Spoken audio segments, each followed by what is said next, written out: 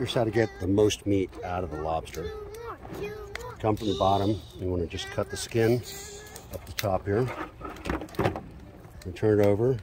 Pick this up. You want to cut that skin here, all the way across here. Now, on the legs, you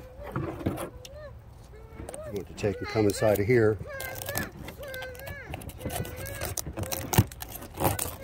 Break that apart.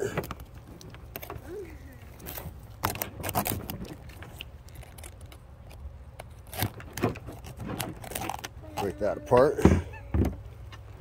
Now, you grab the legs and pull the top shell part off.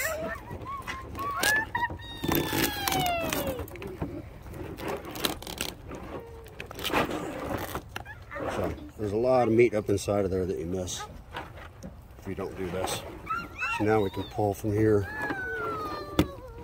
work our way under it, and get all of that meat from inside of there. Hey Cameron, no.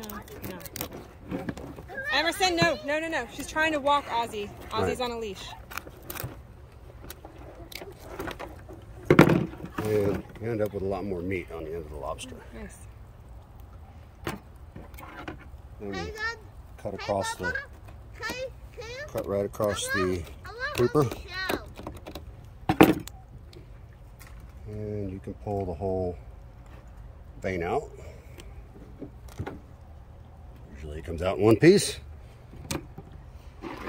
So that's our tail. We'll work on the legs. There's a ton of meat in the legs. So to do the legs,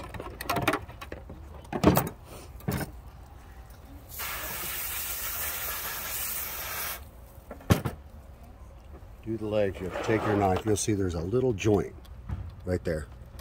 So you want to cut the skin there. You'll come here in this joint and pop it. Cut the skin, pop the joint. Right? Cut the skin, pop the joint. And by doing that, when you take this off, you can pop that off, and all of that meat comes with the leg that was attached to it. And you can feed a lot of people off these big lobster legs. Just once you get it off, pop that little gill or whatever that is off.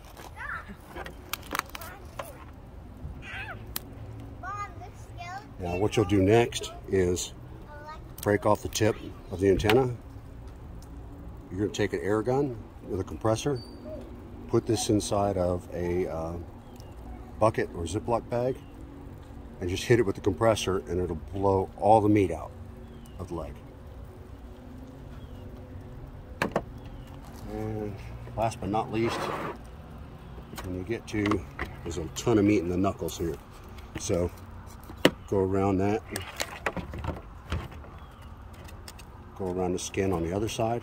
Again, there's right there that little joint.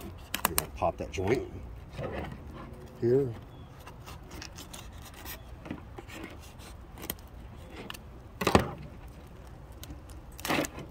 When you pull it off, you pull all that meat with it. And hey. Shaking apart lobsters. Y'all want to come see? Lobster? Yeah, come on over. There's all the meat in the antennas and all the meat. There's a ton of meat in the knuckles.